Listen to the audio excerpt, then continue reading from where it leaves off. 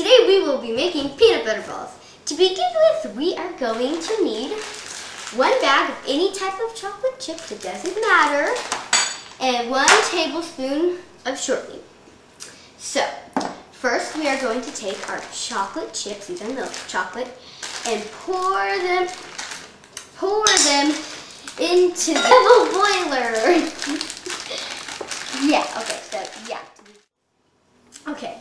Okay, so we're gonna just mix this up now.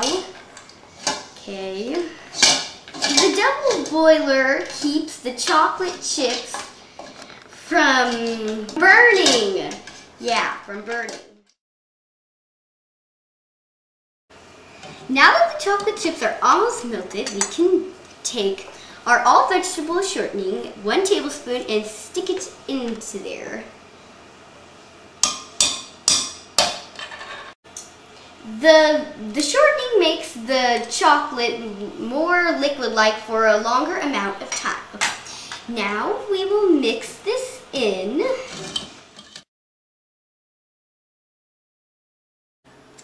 Next, to make our peanut butter filling, we will use ingredients such as peanut butter, a scale, powdered sugar, vanilla, and melted butter. Next, we will add all of our ingredients to this bowl containing 1 cup of peanut butter and 3 cups of Rice Krispies. To that, we will add 1 stick of melted butter, another cup of peanut butter, a teaspoon of vanilla, and our 1 pound of powdered sugar. So first, we will add our powdered sugar in. Nice and yummy and sugary filled. Good enough. And now we will add our peanut butter. Okay, so we will dump this in there, nice and melt it all up.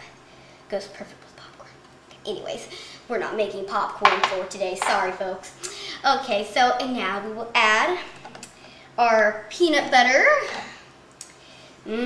Nice and peanut buttery. Yep, this is what makes our filling, well, the main part, because it's in the name, peanut butter balls, obviously. We will add our tablespoon of vanilla.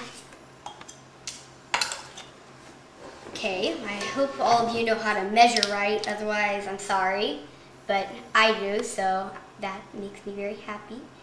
So that's 1 teaspoon, kind of. And then now we will all mix this all up. It's a very interesting combination.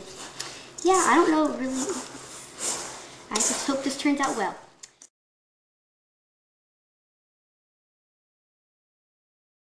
Are we ready to get our hands dirty? If you are, great. So now we're gonna take some of this mixture and pour them into about 1-inch balls like this, and we're just going to continue doing that till we run out of mixture. We can begin dipping our peanut butter balls into the melted milk chocolate. So we'll just scoop one up, drop it in, roll it around a few times, scoop it up again, make sure it's all coated, grab it carefully, and just kind of drizzle it off, you know.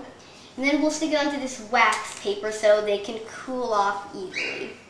And then we will just keep on continuing doing this on and on and on till we're done. Thanks for joining me in my kitchen while I made peanut butter balls.